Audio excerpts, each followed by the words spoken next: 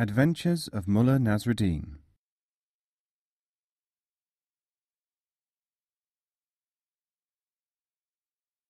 Instant reading. A certain famous fakir was claiming in the village that he could teach an illiterate person to read by a lightning technique. Nasrudin stepped out of the crowd.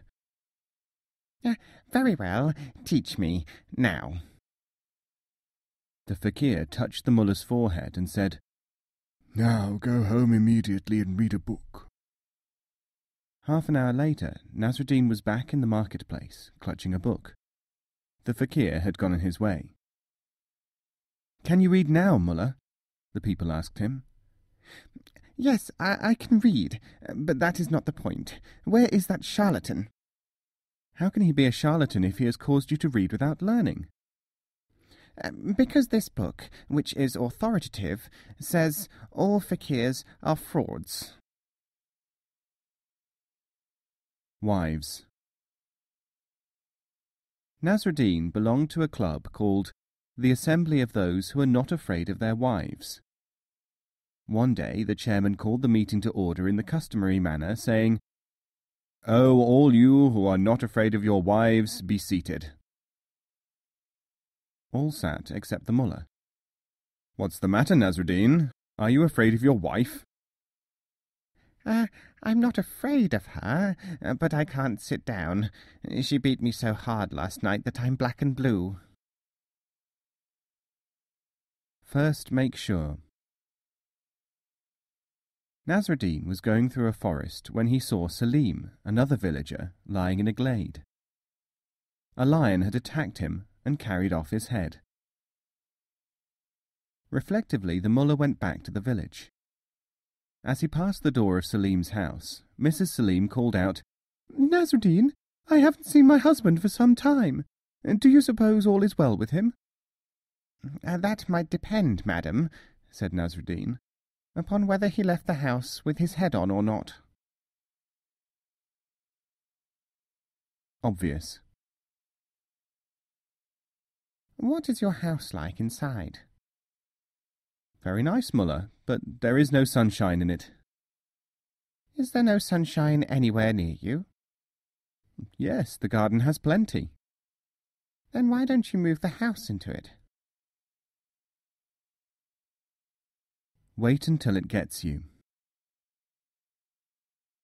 One day Nasrudin was carrying a plate of food to a needy man. A loutish joker tripped him up, and the mullah lost his temper.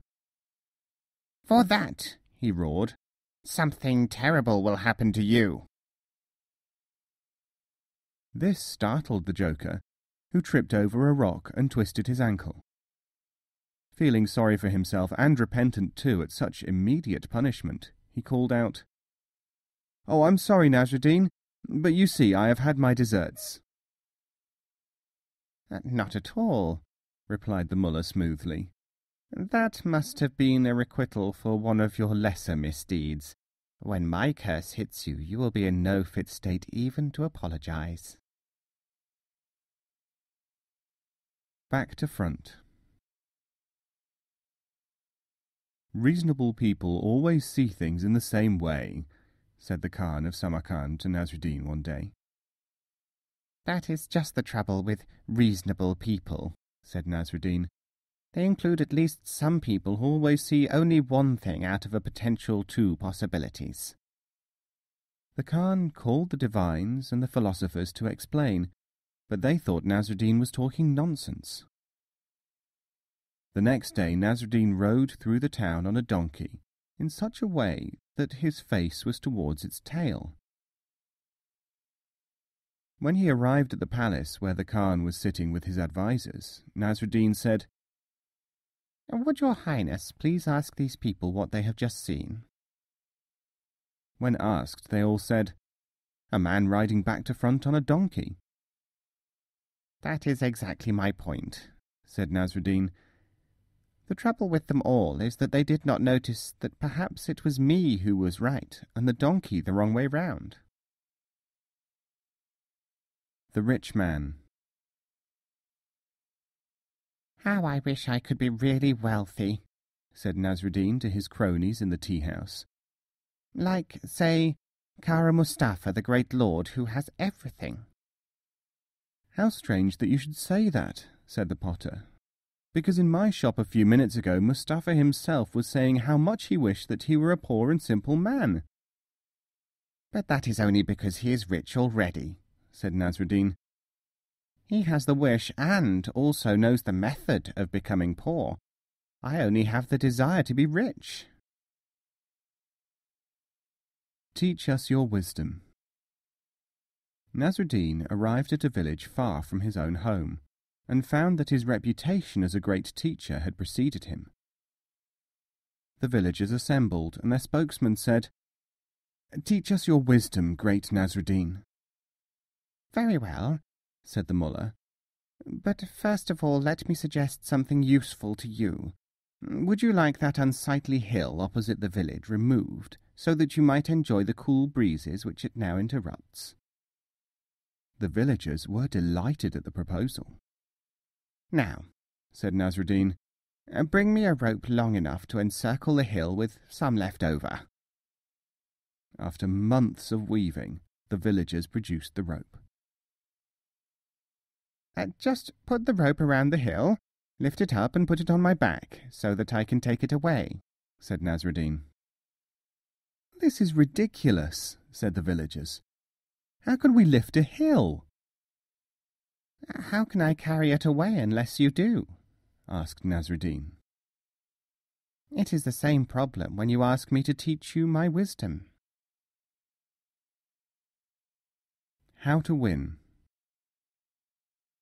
Nasrudin decided to set himself up as a holy man. He chose a certain town and declared in public that the local sage was an ignoramus.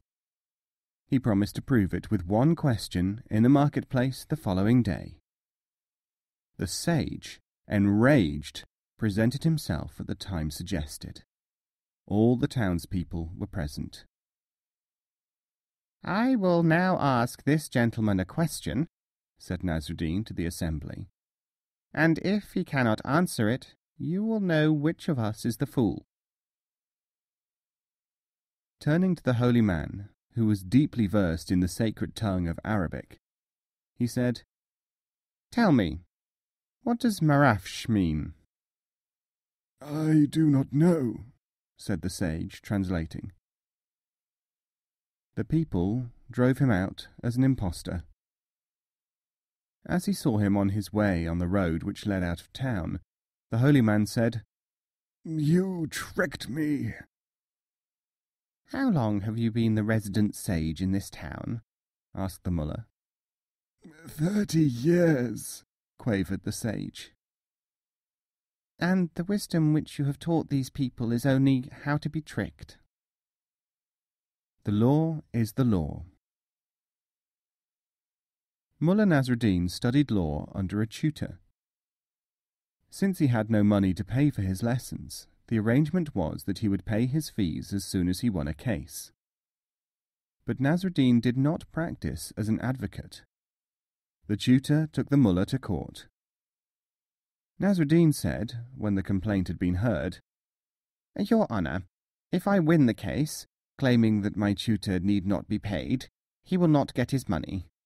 If, on the other hand, I lose, I shall not have to pay him, because I will not have won a case yet. He will not get his money. What other result is possible? Asked the confused judge. Case dismissed, said Mulla Nasrudin. Lost 1 donkey.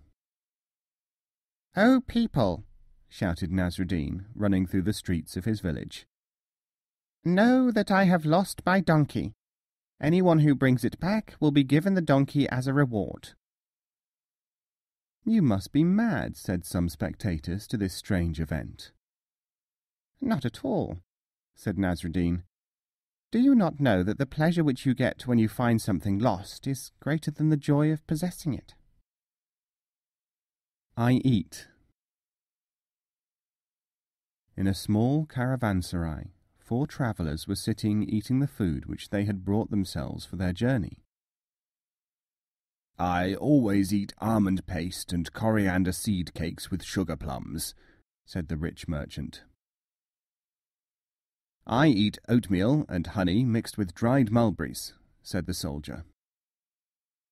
I eat dried curds and pistachio nuts with apricot puree, said the scholar. Having said their pieces, they all looked towards Nasrudin. I never eat anything else than wheat, carefully mixed with wheat and salt, water and yeast, and then correctly baked, said the mullah, unrolling a scrap of bread.